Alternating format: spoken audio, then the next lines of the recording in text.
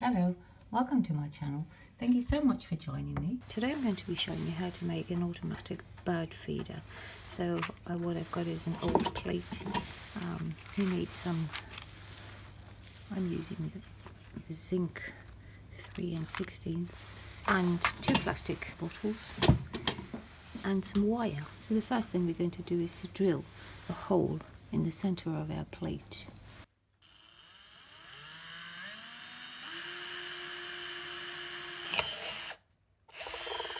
And then we're going to put that aside. So the next thing I'm doing is I'm just making it, because I want it about that deep to hold the food. I'm just going to mark where I'm going to cut it.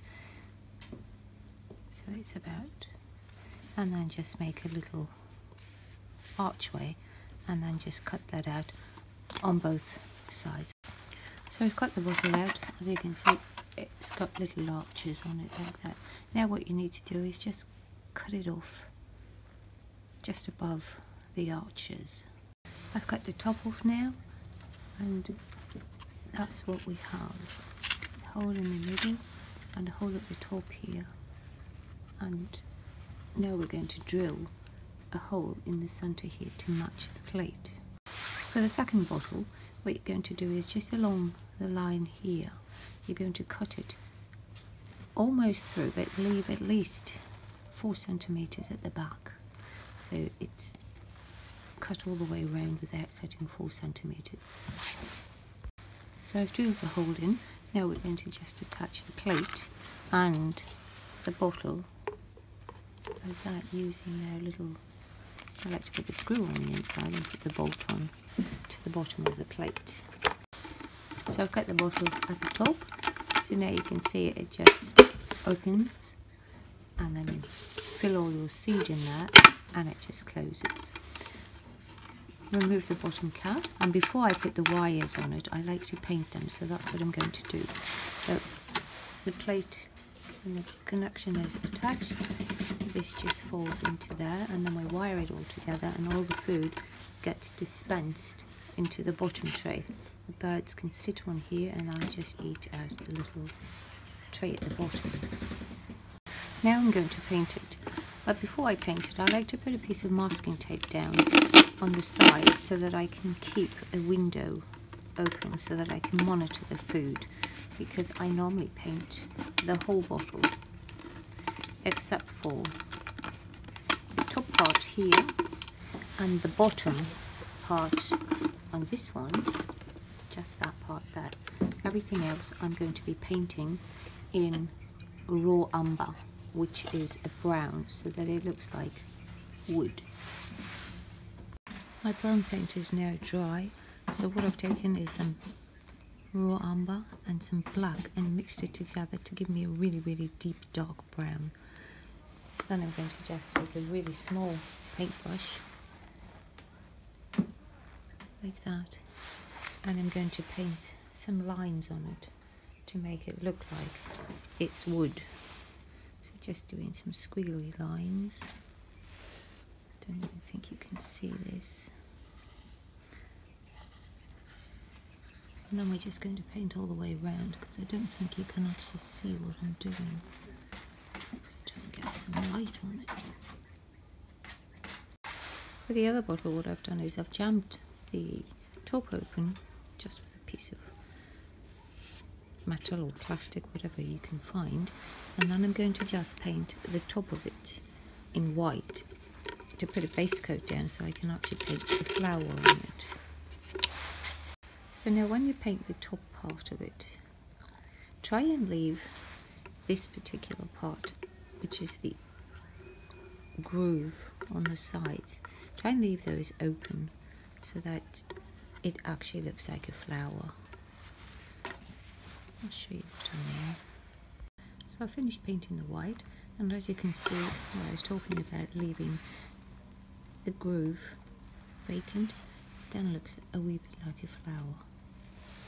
And then I'll put that aside to dry, and then I'll paint it later. I'm going to be painting the flower now. You can paint the flower in whatever colour that you want. I'm using some, and as I've taken some crimson red and I've mixed it with black to give me a really nice bright colour, and I've taken crimson and cadmium yellow to mix it together to give me an orange. I'm just starting and painting it on this side.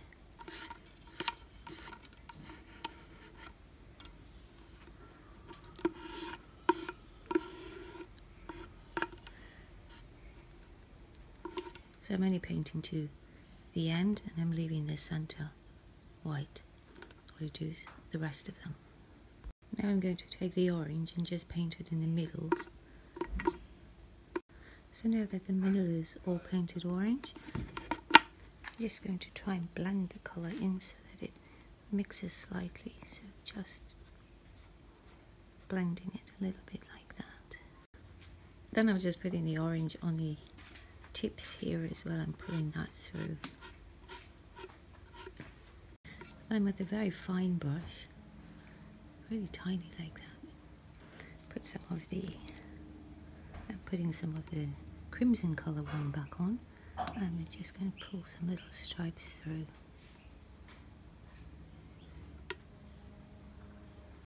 Then with crimson, pure crimson, just taking crimson and just doing tiny dots around the side, and then a few in the middle. And some cadmium yellow, and the same, just a few little dots in the middle.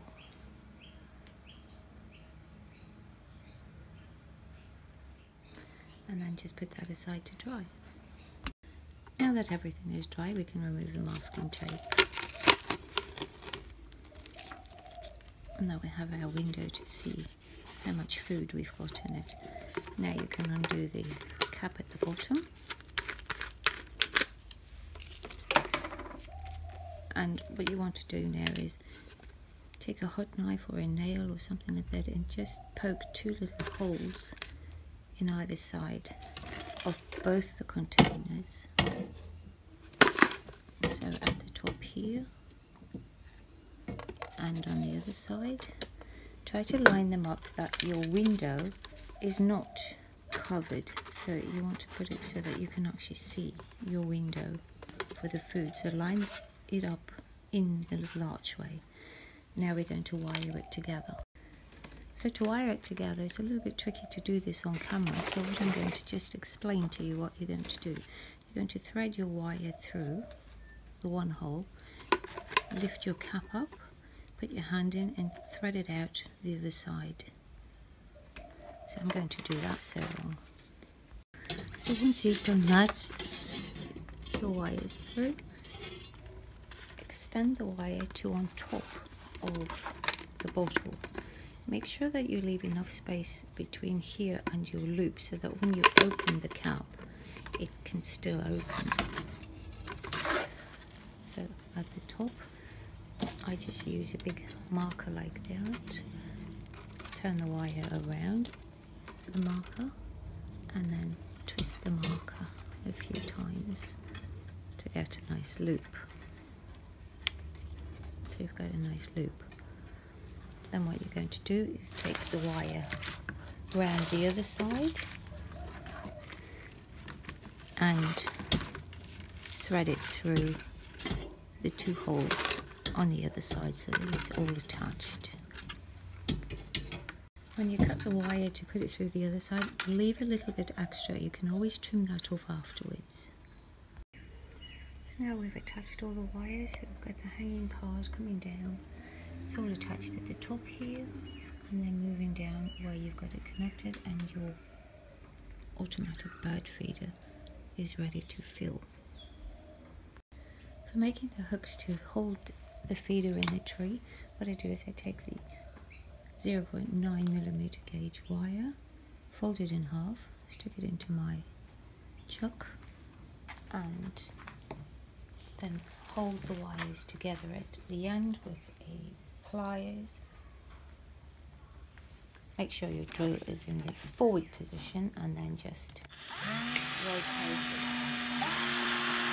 And then you'll have a really nice strong piece of wire like that to hold your feeder. So for demonstration purposes only, I'm going to just be pouring some sunflower seeds in. Normally I use the wild bird mix,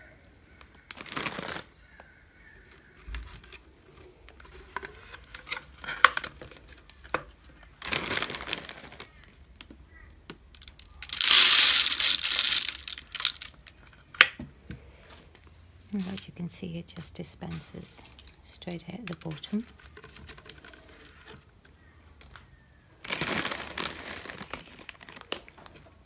Put a bit more in, and as the food is used up, it just comes out. A bit closer. As the food moves, is eaten, it's dispensed out. So it's always full at the bottom. And looking at your window, I didn't put a lot in. The window is empty now. If you found this video helpful or you enjoyed it, please give it a thumbs up. Really appreciate it if you would subscribe. Thank you so much for watching.